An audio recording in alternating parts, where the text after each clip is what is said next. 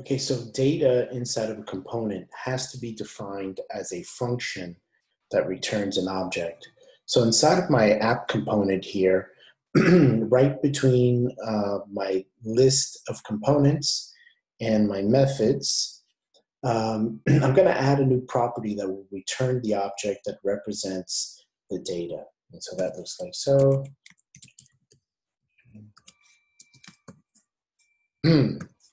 Okay.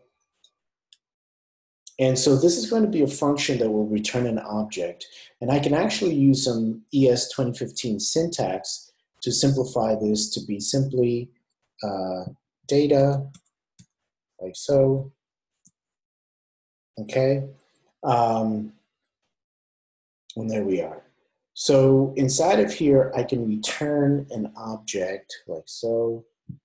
So I'll go ahead and do return object. Okay, and that object will initialize my data, and this will be the starting state for the component. So I have to think about what different properties my data will contain. I definitely know I need to have a list of videos because that is what I'm retrieving from my on-term change here, my on-term change function here on line 24. All right, so I'm going to add a property to my data object called simply videos. So let's say videos. And what I'm doing here is this is going to be an array of objects where every object represents one video, and I'm going to initialize this to be an empty array. And so now down inside my on-term change here, where I have the .then statement on line 34, where it's waiting for the response from the YouTube API. And I can replace the console log with some logic that will take the list of videos contained inside this response and update my data property, specifically the videos property with that new list of videos. And so this response object that I'm console logging out has a data property inside of it. Let me see if I can actually show this to you. Let's see if I do, oh, I don't know, if I do something like that. There we go, okay. And so there you see that data property, okay? And so I just wanted you to be able to see that so you can visualize what I'm talking about here and understand it. And when you're putting a similar project together, you can always console log that response object and you're looking for this data property here, okay? And then, so let's see. So we have inside the data property the list of items, and then that list of items is a list of the actual videos that I just found, right? Okay, so to capture that list of videos and assign them to my videos piece of data here, I need to replace that console log statement and put a set of curly braces in there. And so what I'm going to do is replace that whole thing, set of curly braces, and I'm going to do this dot videos, set that equal to response dot data dot items. Okay, and so the data property here is not related to my component instance. It's the data property tied to my response object. Okay, it's tied to this response object that comes back from YouTube or the YouTube API. And on that data property is the list of videos that is contained within items right here. So now anytime I make a request, I will get back a response, okay?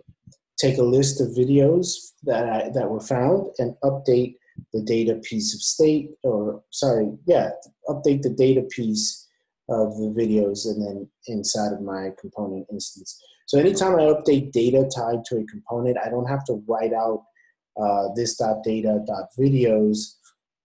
I can just write out this and the data property, in this case videos, that I'm trying to update. So when this line of code on 35 gets executed, it'll cause the entire template inside the app component to automatically render. So to ensure that everything is working correctly, I want to add in a counter inside of my template up here